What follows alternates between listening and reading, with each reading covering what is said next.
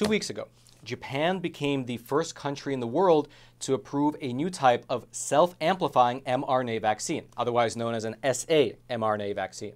Specifically, a company called Meiji Pharma that's based out in Tokyo, they released a statement on November the 28th announcing the fact that they've been given official government approval to manufacture and market a replicon vaccine, which is the first ever to use self-amplifying mRNA technology. Here is part of what their statement said, quote, Meiji Holdings announces that its subsidiary, Meiji Pharma, has received approval for the manufacturing and marketing of Kostaive for muscular injection, a self-amplifying mRNA vaccine against COVID-19 from the Ministry of Health, Labor, and Welfare in Japan. Kostaive is indicated for prevention of COVID-19 by primary immunization, 2 doses, and booster immunization in adults. This is the world's first approved replicon vaccine applying self-amplifying mRNA technology. Now, obviously, I'm sure that almost everyone watching this video right now has the very same question in their mind. What in the world is a self-amplifying mRNA vaccine? Well, to answer that question, let's compare this new vaccine to the quote-unquote normal mRNA vaccines, like the ones from Pfizer and Moderna. Here's how the normal mRNA vaccines work. Whether it's Pfizer or Moderna, this is the basic outline. You have a strand of modified mRNA, which contains in it a sequence for making the spike protein of the SARS-CoV-2 virus. That's the part in red. And the strand of RNA is protected by a layer of lipid nanoparticles, which dissolves in the process of getting the RNA strand into the body's cells.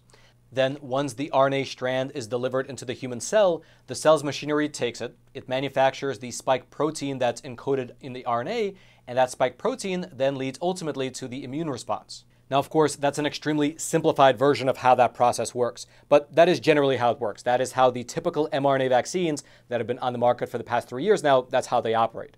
However, these new self-amplifying mRNA vaccines, they take this process to another level by integrating the genes that are needed to replicate the RNA. Here's how that looks. The self-amplifying RNA vaccine contains 2 separate genes. First, there's the gene for the spike protein, that's the part in red, but then also, secondly, it contains the gene for a protein called replicase, which is what allows the RNA to self-replicate. That's the part in yellow. And so the way it works is that once this vaccine enters the human cell, the gene that's marked in yellow gets encoded by the body cell into the protein called replicase. And that protein then allows for the vaccine's RNA to be copied over and over and over again.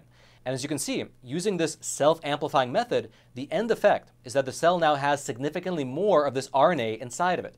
This then leads to significantly more production of the spike protein, and then subsequently, in theory, more antibodies. In summary, here is how an article over in Nature magazine described the difference between the conventional mRNA vaccine and this new sa-mRNA vaccine. Quote, conventional mRNA-based COVID shots consist mainly of the genetic instructions for a viral protein that are surrounded by regulatory sequences. A cell's machinery produces the protein for as long as these instructions persist, and that protein, known as an antigen, stimulates an immune response.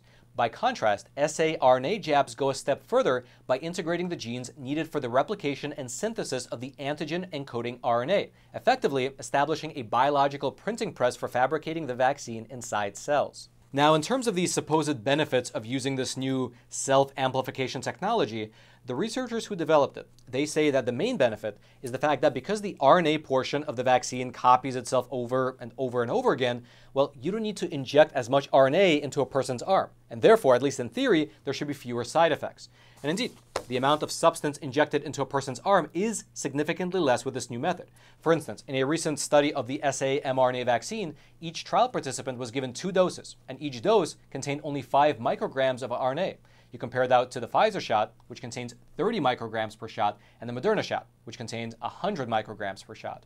And so it's true. In terms of raw payload, the sa-mRNA vaccine delivers significantly less RNA. In fact, here's how the rationale of the researchers behind this new vaccine was laid out in the pages of a Nature magazine article. Quote, people often think that the sa-RNA vaccine platform is simply a variation on conventional mRNA shots, but in practice, it's really not.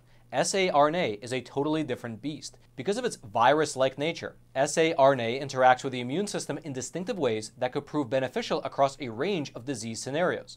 When it comes to preventing infections, for instance, its self-amplifying capabilities could enable the use of lower vaccine doses. The COVID self-amplifying RNA vaccine requires 1/10 to 1/6 as much vaccine per person as other RNA-based COVID-19 booster jabs. reducing the amount of vaccine administered in each injection should result in lower production costs. And although the side effect profile of the COVID sa-mRNA vaccine seems comparable to that of a conventional mRNA shot, it is conceivable that the benefits of the platform's smaller doses will help to mitigate the severity of aches, fevers, chills, and other loathsome symptoms collectively known as reactogenicity. And so these researchers are claiming that by injecting less RNA into the arm, the person might, in theory, experience less side effect reactions. That's one supposed benefit. The second benefit that they claim this new vaccine to have is the fact that the self-amplifying method triggers higher levels of antibodies, which might actually circulate in the body for a longer period of time. Quote, when used as a booster in clinical testing, the newly authorized vaccine triggered higher levels of virus-fighting antibodies that circulated the body for longer than did a standard mRNA COVID-19 vaccine. Although, to be frank with you, reading through how this new technology works, well, there's one thing that I just do not understand. Because the claim here is that the benefits of this new sa-mRNA vaccine is that, for one, less RNA has to be injected into the person, and therefore there will be less overall side effects, and that, secondly, more spike proteins will be encoded, leading to bigger and longer protection. However, over the last several years, I've read multiple studies, including this one here that's found on the American Heart Association's website, as well as this other one here found on the NIH website, showing that the spike protein is linked to many different problems, such as injury to the heart muscle, brain fog, general inflammation, among many, many other things.